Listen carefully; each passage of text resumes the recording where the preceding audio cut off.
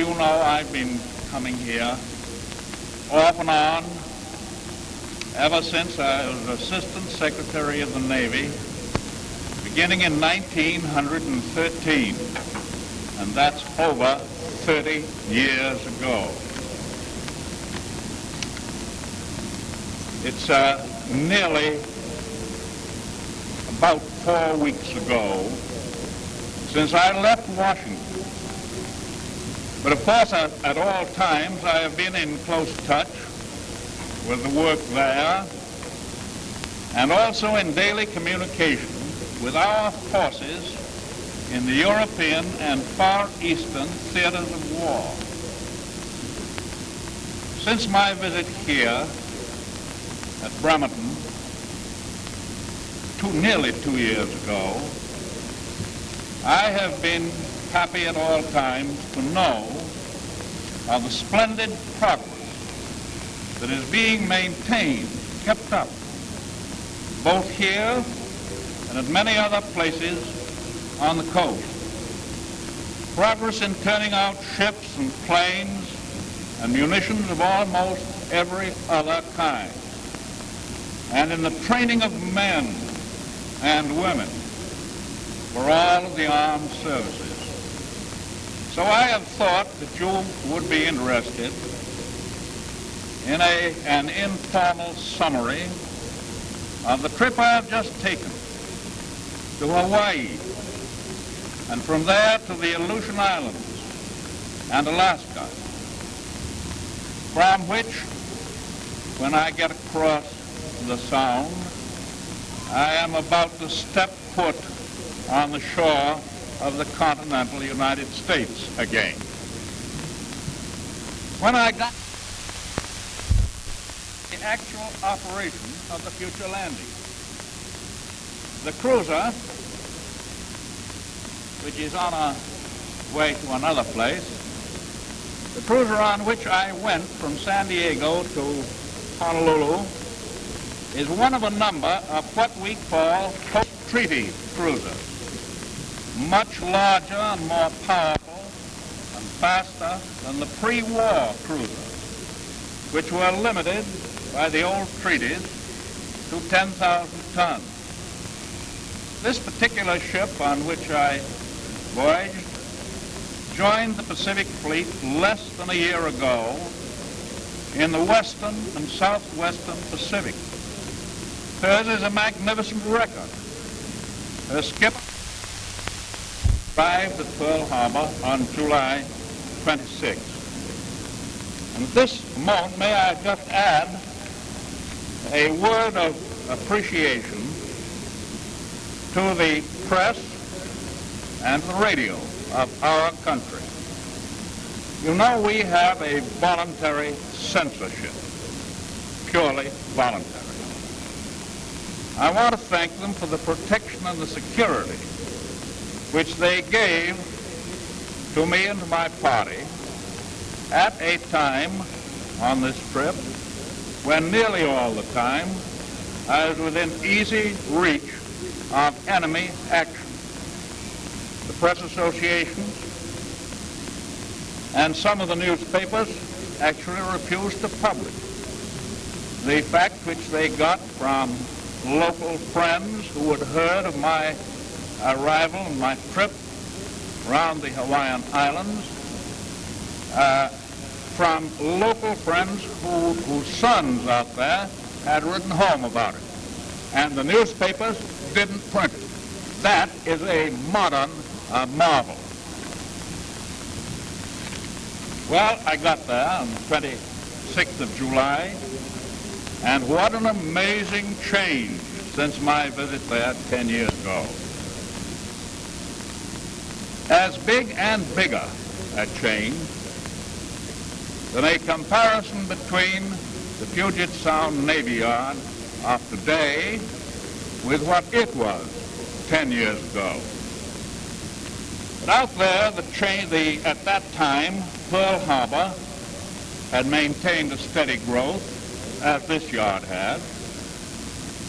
But today, it is capable of making repairs to the heaviest ships and employs a force nearly 10 times as great as it did then. And incidentally, very many of that force came straight there during the past 2 years and a half from the West Coast. All of the battleships and smaller craft that were sunk or damaged in the attack at Pearl Harbor on the 7th of December, 41, have been raised, with the exception of the Arizona. In her case, because of the explosion in our forward magazine, salvage was impossible. But, again in her case, the main battery of heavy guns was removed and remounted, and now forms a part of the coastal defenses of the island of Oahu. 3 days on the island of Oahu, and everywhere, as at the Navy Yard, the war activities have multiplied almost beyond belief. On the afternoon of my arrival, my old friend General Douglas MacArthur arrived by air from New Guinea, and we began a series of extremely interesting and useful conferences, accompanied by Admiral Nimitz and by my own Chief of Staff, Admiral Leahy, who stands beside me now, and General Richardson, the commanding general of the Army forces in the Hawaiian area, and Admiral Halsey, commander of the 3rd Fleet. In these 3 days we were there, we talked about Pacific problems and the best methods of conducting the Pacific campaign in the days to come. These discussions developed complete accord, both in the understanding of the problem that confronts us and in the opinion as to the best methods for its solution. All of us must bear in mind the enormous size of the Pacific Ocean, the Pacific area, keeping a mental map of the world constantly in mind. The distances are greater there than anywhere else on Earth. In the old days, the Hawaiian Islands used to be considered an outpost. We were not allowed to fortify Guam, nor did we fortify Wake, or Midway, or Samoa. Today, the Hawaiian Islands are no longer a mere outpost.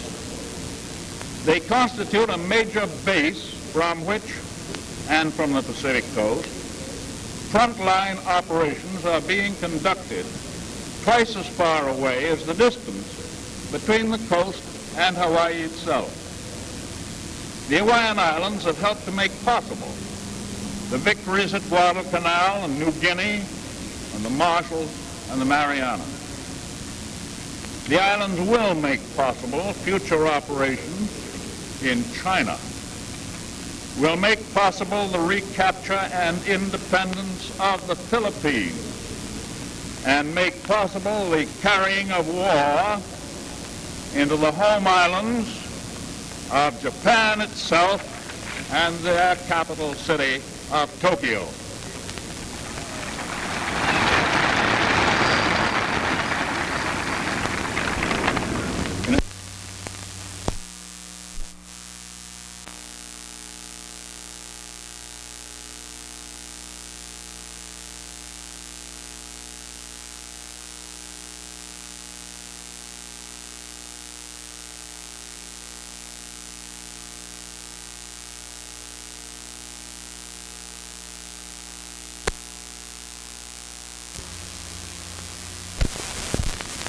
It is from there that a great part of the expedition for the recapture of Attu and Kiska started.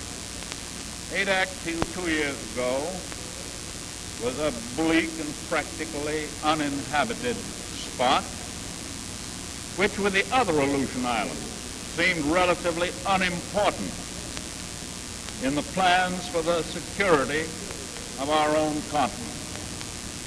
You here can well realize the commotion that followed the Japanese occupation of Attu and Kiska. You dreamt of Japanese marching up the street of Bremerton or Seattle tomorrow morning. You may have, so they abandoned the illusion. The climate at Adak is not the most inviting in the world, but I want to say a word of appreciation to the thousands of officers and men of all the services who have built up this base and other bases, many other bases, in the extreme northwest of the American continent. Built them up in such a short time to a point where the people on our Pacific coast, the people of British Columbia and of Alaska, can feel certain that we are safe against Japanese invasion on any large scale. Other posts are considering settling in Alaska after the war's over, and to help to build up all kinds of new things in new lands. So this trip has given me a chance to talk over the social and economic future of the Hawaiian group with Governor Steinbeck and the future of the people of Alaska with Governor Gruning. By the way, he asked me to assure you that the tan which I've acquired in the last week has come from the bright sunlight of Alaska. Near Juneau, one afternoon when we were nearly fog-bound, I played hooky for 3 hours. I went fishing, and I caught 1 halibut and 1 flounder. Speaking again of the future of the defense of the Pacific, the use of its strong points in order to prevent attacks against us. You who live in the Pacific Northwest have realized that a line for sea and air navigation following the Great Circle course from Puget Sound to Siberia and China passes very close to the Alaskan coast and thence westward along the line of the Aleutian Islands. From the point of view of national defense, therefore, it is essential that our control of this route shall be undisputed. Everybody in Siberia and China knows that we have no ambition to acquire land on the Asiatic continent. We as a people are utterly opposed to aggression and sneak attacks. But we as a people are insistent that other nations must not under any circumstances through the foreseeable future commit such attacks against the United States. Therefore, it is essential that we be fully prepared to prevent them for all time to come. The word and the honor of Japan cannot be trusted. That is a simple statement from the military, naval, air point of view. But with the end of a Japanese threat, soon we hope, there is an excellent outlook for a permanent peace in the whole of the Pacific area. It is therefore natural and proper for us to think of the economic and the commercial future. It is logical that we should foresee a great interchange of commerce between our shores and those of Siberia and China. And in this commercial development, Alaska and the Aleutian Islands become automatic stepping stones for trade, both by water and by cargo planes. And this means the automatic development of transportation on the way there, including the Puget Sound area. It is as long as 10 years,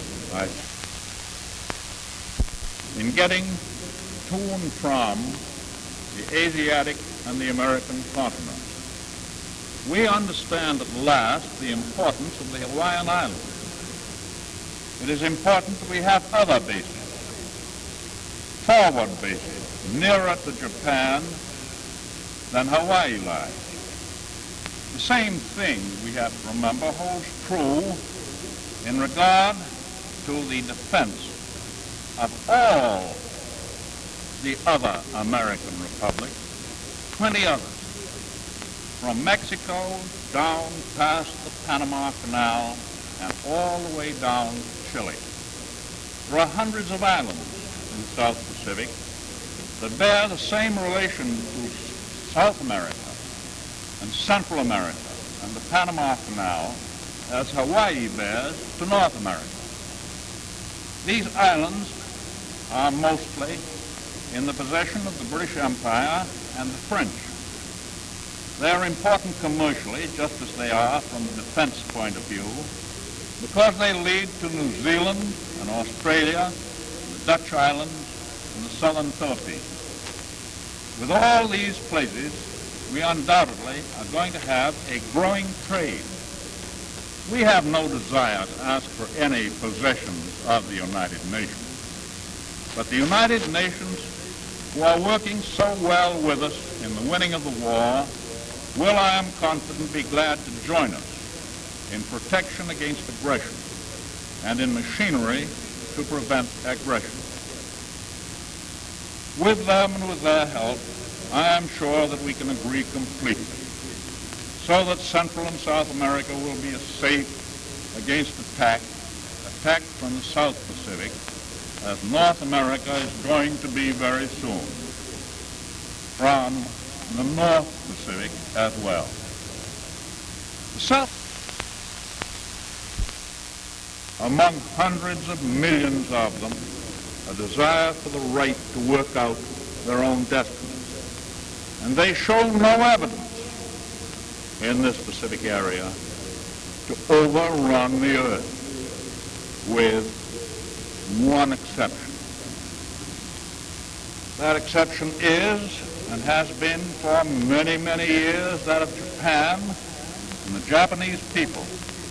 Because whether or not the people of Japan itself know and approve of what their warlords and their home lords have done for nearly a century, the fact remains that they seem to be giving hearty approval to the Japanese policy of acquisition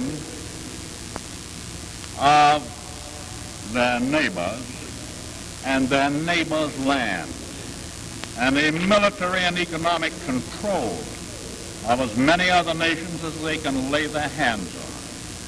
It's an unfortunate fact that other nations cannot trust Japan.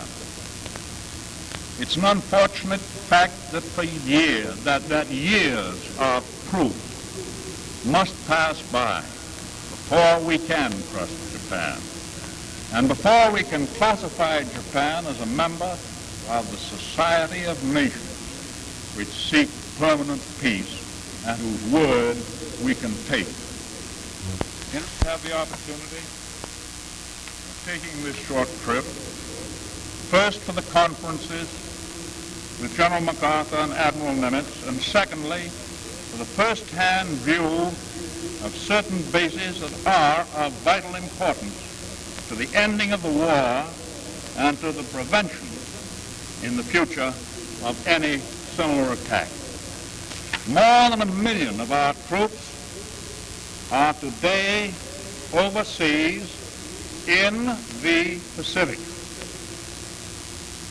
The war is well in hand in a vast area, but I cannot tell you if I knew when the war will be over, either in Europe or in the Far East, or the war against Japan itself. It will be over sooner. if the people of this country will maintain the making of the necessary supplies, of ships and planes, of all the things that go with them. By so doing, we shall hasten the day of the peace. By so doing, we will save our own pocketbook and those of our children. And by so doing, we will stand a better chance of substantial unity, not only at home, but among the United Nations, in laying so securely what we all want, the fund of a lasting peace.